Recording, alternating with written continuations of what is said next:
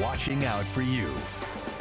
For quite some time, Point 6 has been reporting on Oregon Governor Kate Brown letting hundreds of prison inmates out earlier through her constitutional power of clemency and commutation. Some of them even have a violent history, including murder. It's become a topic in the race to replace Brown as governor and how candidates would use their power.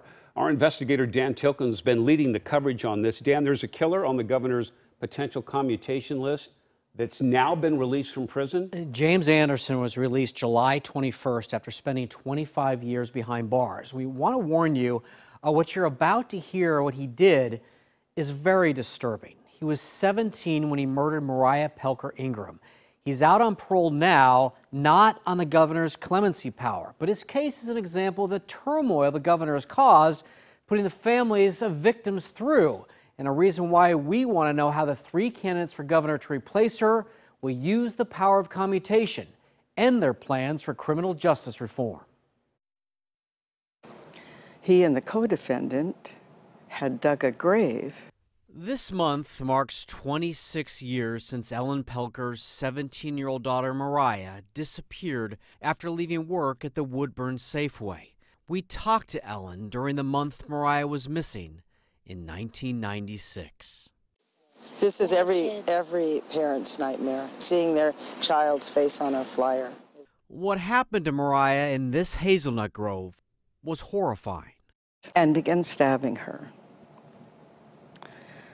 over and over and over again. I think more than 20 times with a 3-inch knife. The co-defendant said she was lying on the ground, moaning. She's talking about James Anderson, who Ellen says was the father of her unborn baby. She says Mariah survived the stabbing.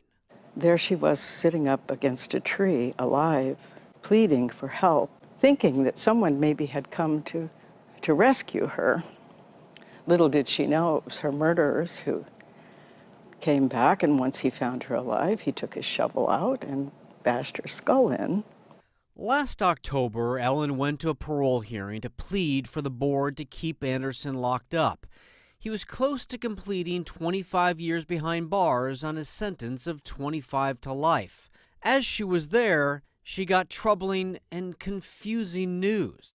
Governor Kate Brown had put Anderson's name on this list of 73 inmates convicted as juveniles of mostly violent crimes who Brown wanted the parole board to consider for early release. The parole board didn't know. They were a bit seemingly confused by what was going on from the governor's office. We were very confused, including my attorney. Whether the governor can transfer her commutation authority to the parole board resulted in a lawsuit that's being decided right now by the Oregon Court of Appeals. But Brown's action added a layer of uncertainty to Ellen's heartache. I never heard from the governor. She never reached out to me. In recent years, the governor and the democratically controlled Oregon legislature weakened Measure 11 sentencing laws for violent juvenile offenders in favor of rehabilitation and second chances, saying the minds of young offenders are not fully developed. We wanted to know how the three women running to replace Brown would direct policy. How will you exercise the clemency power? Oh, with humility and much more judiciously. This is out of control. Former Democrat and now unaffiliated candidate Betsy Johnson voted against the recent juvenile justice reforms. What has been the saddest for me is the accommodation that has been made for the perpetrators and no accommodation for the victims and their families. If you become governor, how will you use that authority? Rarely. Republican Christine Drazen was absent the day Measure 11 was weakened, but says she would have voted against it. If she becomes governor, she says she would not work to undo that law, instead looking to the future to increase law enforcement and compassion for victims. We have seen her use her authority of the governor's office as a way to address her broader political approach to criminal justice, which is that fewer people should be incarcerated. And so she's used the power of the executive to do sort of more blanket style commutations. And I believe that that has been an inappropriate use of that authority.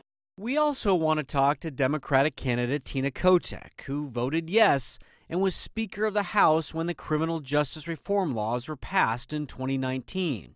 She declined an interview, but in a statement said, "I would use the commutation clemency power with great care, making sure to involve all parties and review all aspects of such an important action on a case-by-case basis."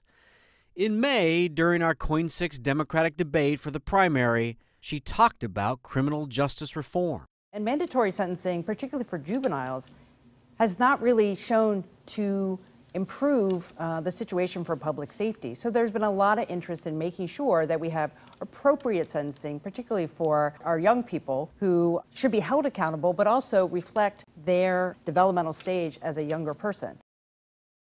What was your daughter like? Well, she was lovely, for one thing. After months of painful uncertainty in Ellen Pelker's case, James Anderson was not released through the governor's power of commutation. It's the parole board that set him free. Despite the fact he'd changed his story, or as the parole board wrote, the continued unsatisfying nature of the recitation of facts surrounding his crimes, the board found Anderson does not suffer from a present severe emotional disturbance that constitutes a danger to the health or safety of the community, leaving Ellen to live with her daughter's killer going free along a journey more painful than it should have been. The governor's office needs to be much more transparent about these kinds of things. So a few weeks ago, Ellen sent this letter to the governor asking her to postpone Anderson's release or actually overrule the parole board. The Brown's office and the parole board told her and me the governor doesn't have the power to do that.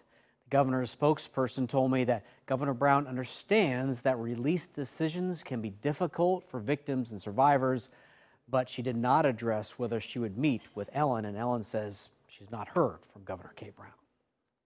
That is just absolutely heartbreaking when you hear about her situation, especially, and the layers and layers of how difficult this whole process is and has been. And we keep hearing from the families of these victims that they feel left out of the process. No one contacts them, whether you agree with the clemency thing or not. If you're making that decision, for no one from that governor's office to reach out to the victim's family to say, this is what we're doing, that to just sit there and realize your daughter's killer is going to go free, it is just kind of not forgivable. And we know that Governor Kate Brown has met with inmates to talk to them. So where's the balance? A lot of people, I think, are saying. Dan, thank you.